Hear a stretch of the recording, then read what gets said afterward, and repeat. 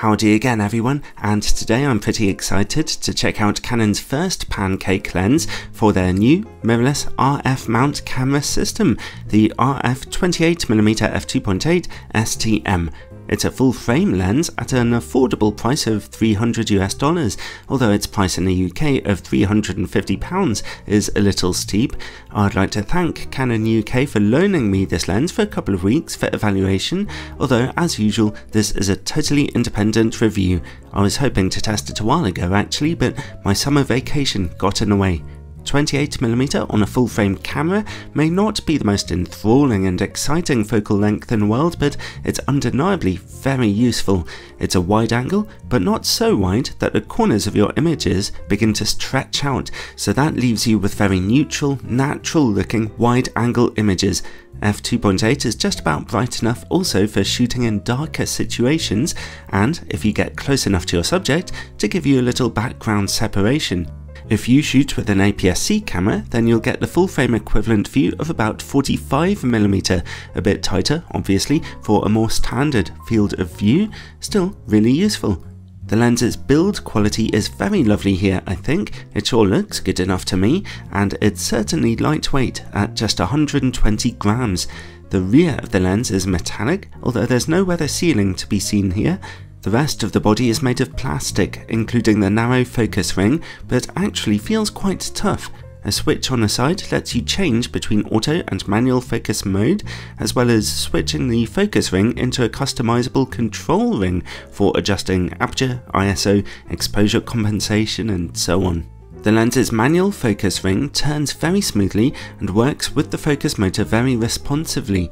Unfortunately though, we do see a lot of focus breathing here. I'm pleased to say that the STM focus motor on this lens is a little better than on Canon's previous EF mount pancake lenses, slightly faster and considerably quieter. The autofocus system is averagely fast, but works very accurately, although it does still make a very quiet little whirring noise. The lens has a small 55mm filter thread size, and it does not come with a hood, although a very narrow one is available separately at an exorbitant price. I wouldn't bother with it myself. It does not feature image stabilization. Overall, everything you want in here for a pancake lens really. Okay, let's look at image quality now. Firstly, on a full frame camera, my 45MP Canon EOS R5. In-camera corrections are turned on for this test. In the middle of the image at f2.8, we see brilliant sharpness. Contrast is good. That sharpness continues across most of the image frame, but suddenly gets softer right in the very edges, as you can see perfectly in this test circle here. f4 is better, f5.6 is pretty sharp in the edges now, and f8 sees perfect sharpness from corner to corner. The lens stays this sharp down to f16, where softness creeps in due to diffraction. Still, a great performance here from such a wide-angle little pancake lens. Let's see how it performs on aps-c now on my EOS R7 camera with its very challenging 32.5MP sensor. Once again, sharpness is just about perfect in the middle of the image. This time, the classic sweet spot advantage comes into play on an aps-c sensor, and those corners look excellent also, straight from f2.8. Nice! Stop down to f4 and those corners are now absolutely perfect. However, diffraction is always worse on a high resolution aps-c camera, and by the time you stop down to f11, the image is getting noticeably softer. Still, this is truly fabulous. What a sharp performance on such a very demanding camera. Okay, let's move on and take a look at distortion and vignetting now on a full frame camera by shooting it in RAW. We can see that, without automatic corrections, the image suffers from barrel distortion, but it's not as serious as I'd feared. Vignetting is heavy at f2.8, but stop down to f4 or f5.6 to see it reduced, but never truly going away. Still, nice to see Canon at least trying to optically correct distortion here. Most other mirrorless lenses fare much worse than this. The lens's minimum focus distance is 23cm, which is not bad at all for shooting smaller subjects. The further good news is that sharpness remains pretty nice at f2.8 at close distances, and at f4 becomes excellent again. Let's see how the lens performs against bright light. We see a bit more flaring than I'd hoped, of a bright purple nature here, and a bit of glaring too. Stop down to f4 as I do here, and that flaring is reduced but doesn't go away. While we're working in the dark, let's take a look at chroma levels. At f2.8 we're not really seeing much in the way of chroma smearing on bright points of light, but there is just a little purple glaring around them. It remains at f4 but is gone at f5.6.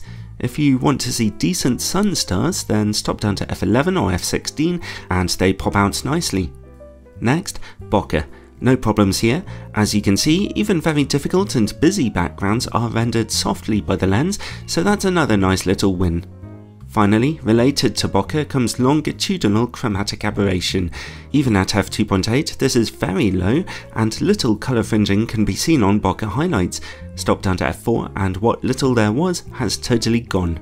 Overall, well, what a fantastic lens this is. Certainly one of the best pancakes Canon have ever cooked up, and its focal length is going to be really useful to you whether you're shooting on full frame or aps-c, and I really was especially impressed by its performance on my aps-c camera.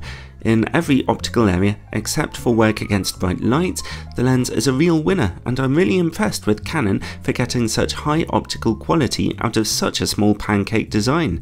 Its price is reasonable too, especially considering its performance. It's certainly less expensive than the optically inferior Nikon 26mm pancake lens I recently tested. So it goes without saying that this thing comes highly recommended.